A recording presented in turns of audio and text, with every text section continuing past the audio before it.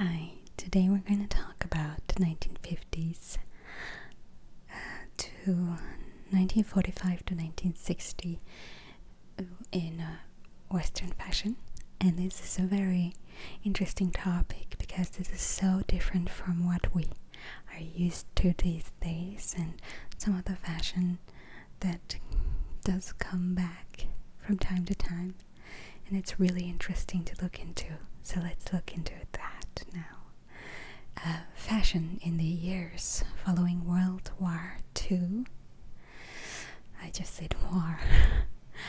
World War II is characterized by the resurgence of haute couture after the austerity of war years. Square shoulders and short skirts were replaced by the soft femininity of Christian Dior's new look silhouette. So with its sweeping longer skirts and fitted waist, rounded shoulders, which in turn gave way to an unfitted structural look in the later 50s. So now let's look at the general trends. So return of fashion. By 1947, the Paris fashion houses had reopened, and once again Paris resumed its position as the arbiter of high fashion. The orderly, rhythmic evolution of fashion change had been disrupted by war, and the new direction was long overdue. The padded shoulders, tubular boxy line, and short skirts that had been around since before the war and was identified with uniforms was gone. A succession of a style trend led by Christian Dior and Cristobal Balenciaga defined the changing silhouette of women's clothing throughout the 1950s. Television joined fashion magazines and movies in disseminating clothing styles. The new silhouette was narrow shoulders and a cinched waist, bust emphasized, and longer skirts, and often with wider hems. Beginning of the Eastern fashion. Now, during the early 1950s, designers in the decolonized Third World sought to create an identity distinct from European fashion. Urban professionals in Asia and the Middle East, for example, might wear Western style suits with indigenous headgear such as an fez or keffiyeh. In India, the traditional sherwani was adapted into the Nehru collar business suit. So while the women frequently wore saris in the workplace, meanwhile the Red Chinese developed the unisex Mao suite in green and blue and grey to promote socialist value of equality. Due to their minimalist and modern design, both style of suit was later to be adopted by mod and British invasion trendsetters during 1960s and 70s, especially during Beatles and the Monkees. And now let's look at the casual clothing and teenage styles. One of the post-World War II economic expansion was a flood of synthetic fabrics that are easy to care processes. So it's called dry nylon, Orlon, or Dacron, which could retain heat set pleat after washing. So it became immensely popular during this time. Acrylic, polyester, triacetate, and spandex were all introduced in the 1950s. During the 40s, nylon stockings were an incredibly popular product as they were a very lightweight alternative to silk and wool stockings. During the duration of World War II, the DuPont company produced nylon exclusively for the war effort. At the end of 1945, the demand for nylon stocking was great that nylon riots ensued at stores selling the products. Social changes went hand in hand with new economic realities, and one result was that many young people would have become wage earners early in the teens before the war, now remained at home, so depended upon their parents through high school and beyond, establishing the notion of teenage years as a separate stage of development. So teens and college co-eds adopted skirts and sweaters as a virtual uniform, and the American fashion industry began to target teenagers as a specialized market segment in 1940s.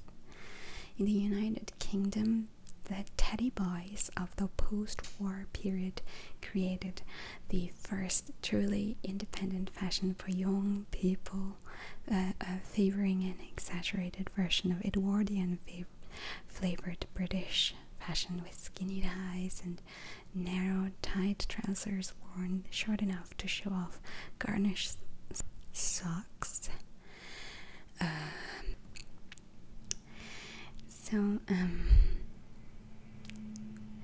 Right, so in North America, greasers had a similar social position.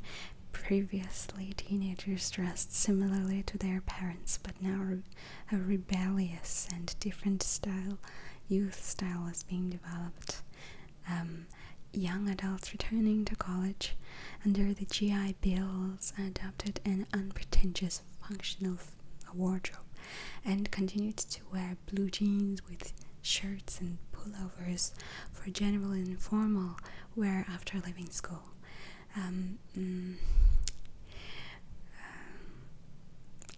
Jack Kerouac introduced the phrase Beat Generation in 1948, generalizing from his social circle to characterize the underground anti-conformist youth gathering in New York at that time. The term beatnik was coined by Herb Caen of San Francisco Chronicle 1958, and the stereotypical beat look of sunglasses, beret, black turtlenecks, and unadorned dark clothing provided another fashion alternative for both youths of both sexes, encouraged by the marketing specialist of Madison Avenue. So let's look at the woman's wear. New look revolution. Now on 12th February 1947 at 10:30 a.m. exactly, Christian Dior, aged 42, presented his first collection at 30 Avenue Montaigne, which was strewn with flowers by Lachaume. I don't know if I'm reading this right. The editor-in-chief of Harper's Bazaar, Caramel Snow, strongly believed in the couture's talent, which he had already noted in 1937 at the Café Anglaise model that he designed for Robert Piguet, which I'm sure I'm saying it wrong, but yeah, that's alright. At the end of the fashion show, she exclaimed, "It's quite a revolution, dear Christian. Your dresses have such a new look." That's in a quote. A correspondent from Reuters seized upon the slogan and quickly wrote it on a note that he threw from the balcony to a courier posted on an Avenue Montaigne. The news reached the United States even before the rest of France, where the press had been on strike for a month. With his new revolutionary new look, Christian Dior wrote a new chapter in his in the history of fashion. Furthermore, in order to write it, he literally constructed it with his own hands. The designer had to hammer away at Stockman mannequin that was too tough and unyielding to bear preparatory canvases of his visionary wardrobe, says his friend Susanna Lulling. And so big, with big nervous blows of the hammer, he gave the mannequin the same form of ideal woman for the fashion that he was to launch. This does sound like a Shakespeare novel that came from the 1500s. Very dramatic and very like the 50s. His aim was clear, his hand did not tremble. End quotes. Quote, I wanted my dress to be constructed, molded on the curve of female body whose contours they would stylize. I accentuated the waist, the volume of the hip, emphasized the bust in order to give my design more hold.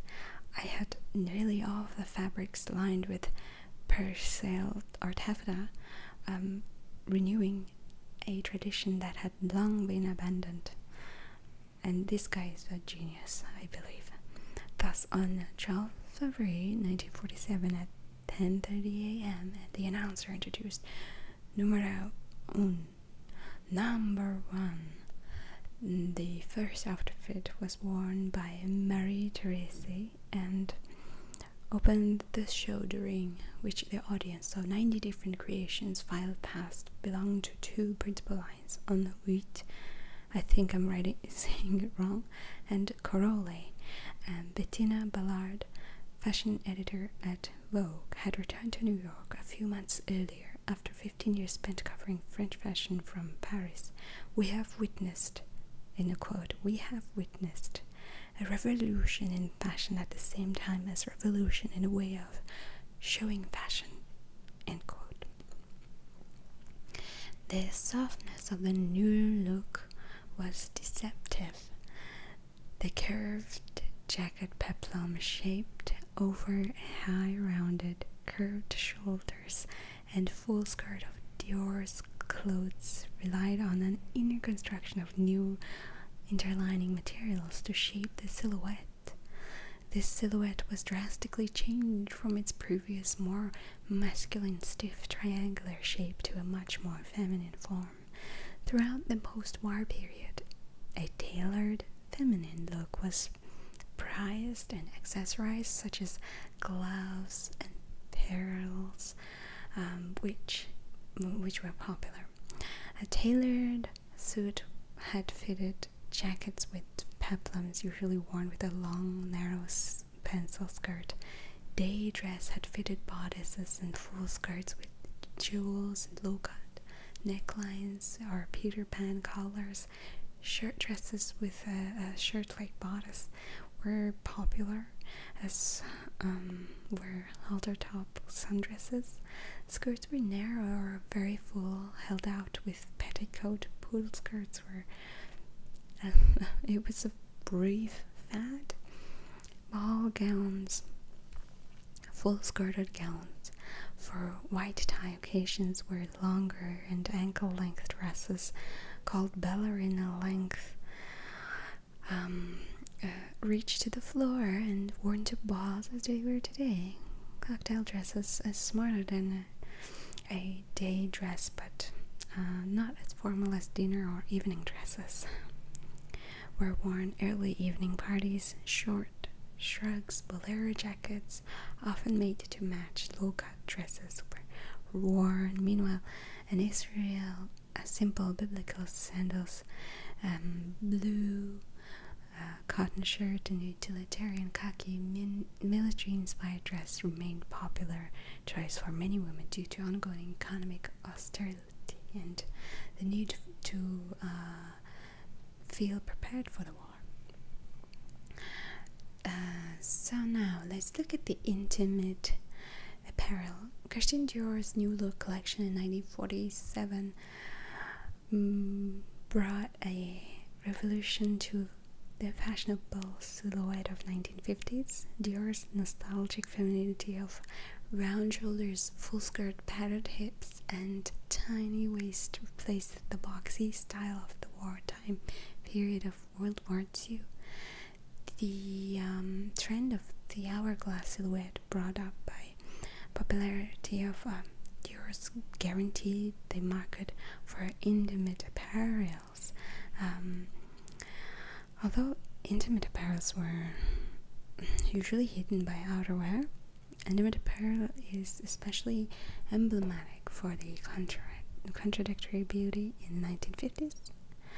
As in the silhouette was created depends on the type of foundation garments worn.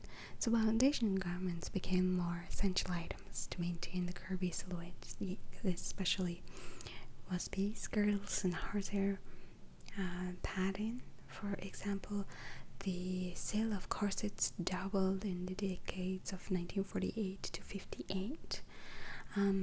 Dior's New Look collection brought back the boned intimate apparels for women, even the young one, in order to create the feminized silhouette that embraced the femininity, especially the waist area. Boned corsets were a thing. A Symington corset company of the Market of Harborough was one of the famous intimate apparel producers in 1950s, as they were an official producer of Dior's corsets and girdles. All the girdles were produced in the same design in either black or white. The sugar pink cotton velvet trimming was a particular feature of the range, and some were woven with Christian Dior's initials and elastic panels on the side. Brand new Brie nylon fabric was introduced by the British nylon spinners. So this fabric was popular fabric to be applied to intimate apparels in 1950s because it was one of the first easy to launder and wash drip dry fabric. There was a full corset advertisement in 1959 shows the popularity of Brie nylon and the design of the corselet in the 1950s. The exquisite Dior corselet features jacquard elastic net with down stretch back panel of stain elastic. In the enchanting front panel is in Brie nylon lace and marquette, highlighted with crisscross bands of narrow velvet ribbon. It was side fastening, so it's easier, partly hook and eye with a zipping extension, so very light boning is covered with velveteen. I would imagine this would be quite famous, useful these days too, for especially on an evening wear level, probably a big ball or a fancy dinner, a show probably, where you formal wedding types, where you need to maintain that feminine silhouette with the feminine dresses. From the advertisement, it is not hard to find a corselet in 1950s were constructed in details with boning and panels, different fabrics and different elasticity, and it was very durable, I would say. They had more knowledge of boning, maybe more knowledge of boning and more knowledge of corset making and boned corset making, hence the term boning.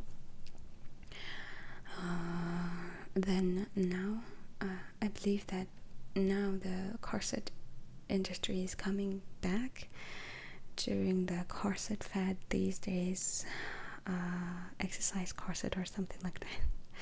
But I think that if it's used in a right circumstances, it could be making a good impact.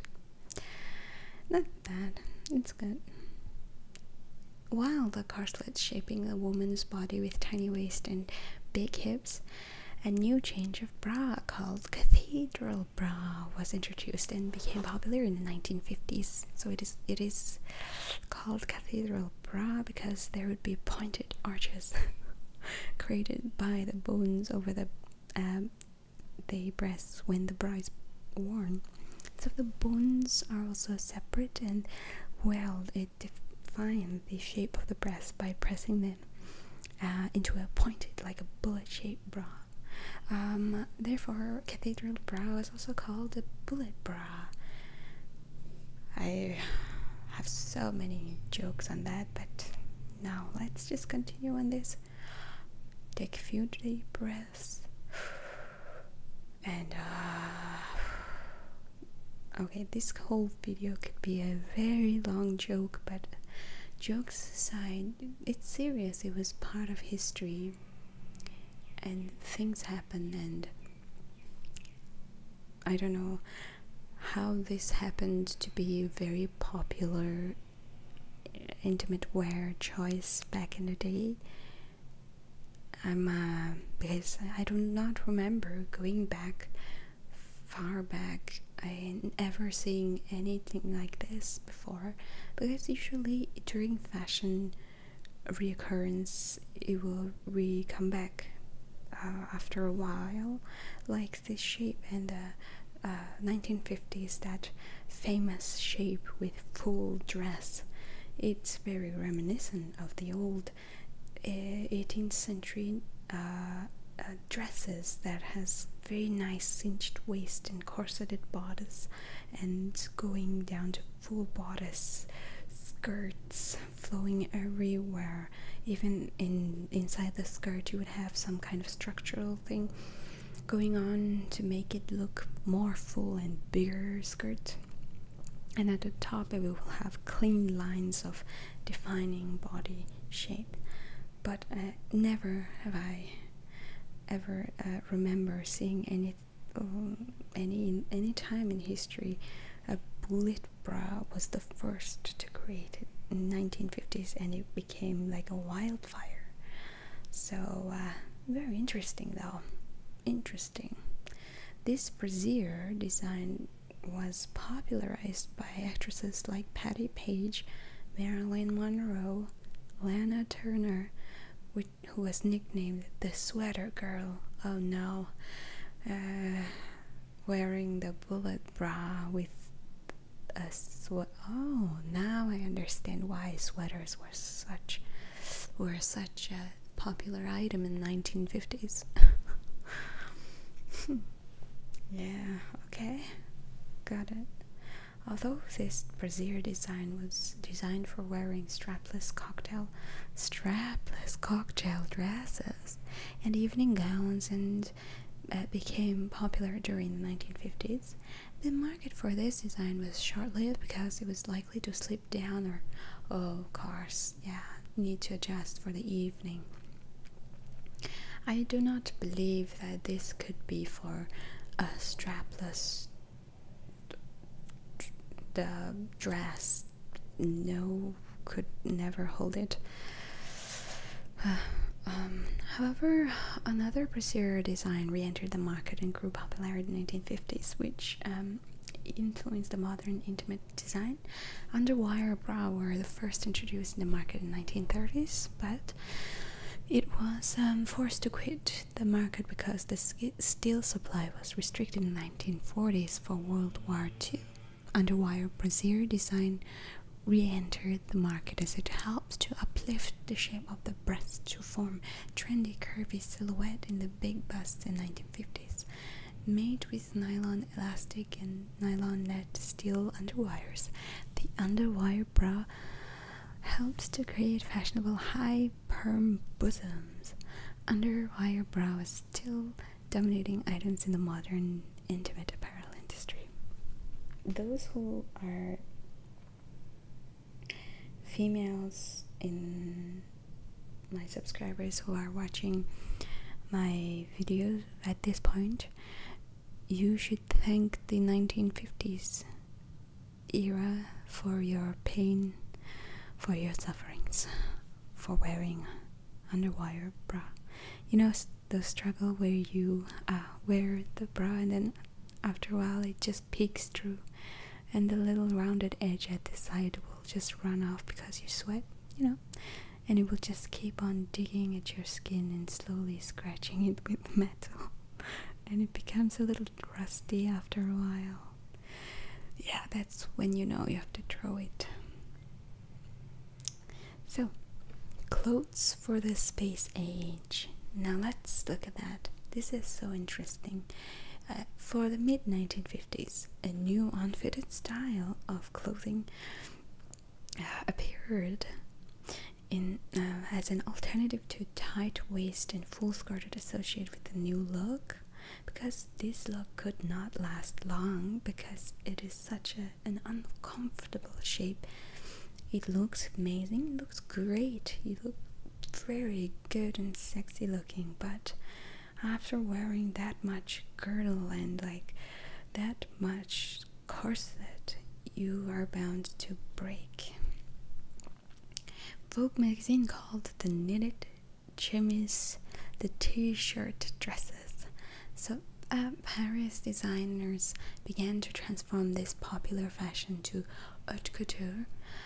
Fashion designer Balenciaga had shown unfitted suits in Paris in early 1951 and unfitted dresses in 1954. In 1958, Yves Saint Laurent, Dior's protege and successor, debuted trapeze line, adding a novel dimension to chemise dress. These dresses featured a shape bodice with sloping shoulders and a high waist. But the signature shape resulted from a flaring bodice, creating a waistless line with bodice to knee. So it's just a straight shape, which is more my speed, I would say. These styles only slowly gained acceptance by the wider public. So Coco Chanel made a comeback in 1954, and an important look of the latter 1950s was the Chanel suit, with a braid-trimmed cardigan-styled jacket and A-line skirt. By 1957, the most suits featured lightly fitted jackets reaching just below the waist and shorter, narrower skirts. Balenciaga's clothes featured few seams, plain necklines, and following his lead, chemise dresses without waist seams, either straight and unfitted or princess style with a slight A-line, became popular. The sleeveless princess line dress was called skimmer. A more fitted version was also called sheet dress. Now let's look at the sportswear, because I do not imagine quite a lot of sportswear, probably a knitwear in 1950s, especially for women. In New York, had became an American designer center during the war, and remains so, especially for sportswear. In the post-war period, women who had worn trousers on war service refused to abandon those practical garments which suited an informal aspect of the post-war lifestyle. But by the 1955, tight-fitting drain-pipe jeans became popular in American women. The casual sportswear was also increasingly a large component of women's wardrobe, especially the white t-shirt was popularized by Brigitte Bardot, Sandra Milo, I do not know, between 1957 to 1963. Though casual skirts were narrow and very full. I would choose the narrow one because the full skirts tend to have such a tight waistline, and I'm not good at the waist unless I exercise quite a lot. In 1950s, pants became very narrow and were worn ankle length. I remember those pants, especially those pants that was worn by Marilyn Monroe herself. Icon. Pants cropped at the mid-calf were houseboy pants. Shorter pants below the knees were called pedal pushers. Shorts were very short in the 1950s, early 1950s, and mid-thigh length Bermuda shorts appeared in 1954 and remained fashionable throughout the remainder of the decade. Loose printed or knit tops were also fashionable with pants and shorts. So they also wore bikinis as to sports training.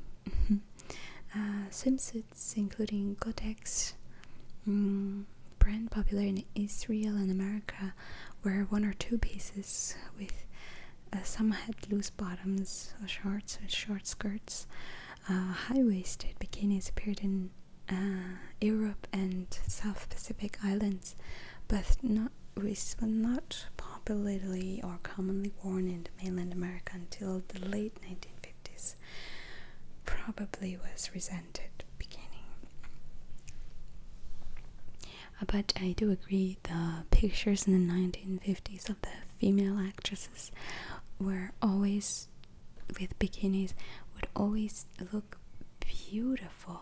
If you look at Marilyn Monroe and Sophia Loren, they're so beautiful. Now let's look at the hats and hairstyles, because that was very that was such a important segment in that style era, because everybody was keeping so much scrutiny over how they are perceived, how they had to keep that kind of rigidity in 1950s, especially in the early 1950s. If you look at that, those videos that was made, I'm not sure what it's called, but now what's a PSA, public announcement or something? It's more like it's a video. It's like for a lesson for the young teenagers to learn from the video. Like, it's such a bad acting, but it is a very it's an example, good representation of that period of people's thinking. I think it was very rigid back then. Well, you'd have to be, because it's just that time was right after the World War, and it was after chaos. You needed to have some rules. So now let's look at hair and hairstyles, hats. Hair was worn very short and curled with the new look. With the new look, what is very important is the waistline, the figurine, and you don't want to draw that away from with your hair if it's very long. Excuse me, I'm gonna drink my water.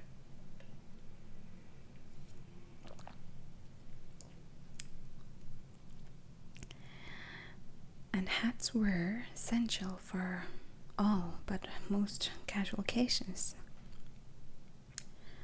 And wide-brimmed saucer hats were worn in the earliest new look suits, but smaller hats were soon predominated. Very short cropped hairstyles were fashionable in the early 1950s. By the mid-decade, hats were worn less frequently, and especially as fuller hairstyles like the short curly poodle cut and later bouffant and beehive was fashionable. The quote-unquote beat girls wore their hair long and straight, and teenagers adopted the ponytail, short, long. And let's look at the maternity wear, and that's very important because in 1950s, I believe especially in America, or like Western countries in 1950s was a baby boom era, where I'm not sure if it's baby boom, but it's more like they reproduced quite a lot during that time. If you look at the statistics, they actually was the highest birth rate during that time. I think that people were just happy to be back from the war and needed to have some family life and calm and peaceful life. Not a bad thing. Right now, 1950s, Lucille Ball was the first woman to show her pregnancy on TV, and I remember the episode La Siente, was it? The episode was called Lucy something. She couldn't say pregnant, but she said it in I don't know, foreign language. The television show I Love Lucy brought new attention to the maternity wear. I remember her clothes. They were just like a long tent clothes, a tent shirt, very long, and she looked really cute. Most of the maternity dresses were two-piece with loose tops and narrow skirt, exactly. Stretch panels accommodated for the woman's growing figure. Baby boom in the Indians, baby boom in 1940s. In the 1950s was also caused by focus on maternity wear. Even international designers as Givenchy, Norman Hartnell created maternity wear clothing lines. Despite the new emphasis on maternity wear in 1950s, maternity wear fashions were still being photographed on non-pregnant women for advertisements. Because it was a very taboo topic. I don't know. Even, you know, that I Love Lucy shows where Desi and Lucy would have separate beds. I always thought it was very weird. Yeah, it was just very restrictive. It shows how restrictive they were, even though they were married. So on September 29, 1959, the maternity panty was patented, which provided expansion in the vertical direction of the abdomen. The front panel of this maternity undergarment was composed of high degree of elasticity, so in extreme stretch conditions the woman would feel comfortable. So that was the women's wear segment in 1945 to 1960s in Western fashion. I think we learned a lot. I am so interested in, it's very interesting to learn from the history. Take the good, but learn from the bad. The bullet bra was the bad. Underwire bra is the useful but painful. I don't think we learned a lot from that. Maybe some alternatives or something.